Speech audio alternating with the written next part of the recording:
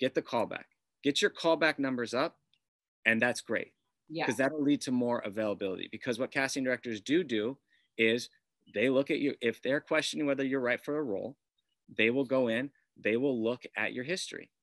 And if you have a poor callback ratio history, you're not going to probably get the opportunity for the next time. So get the callback. If you have a good avail or booking ratio, you're probably going to get brought in for everything.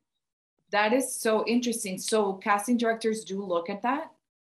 Yeah, they have to, because they also have to look, what do you look like? So many actors don't look like their headshots. Yeah. They don't keep them up to date, right?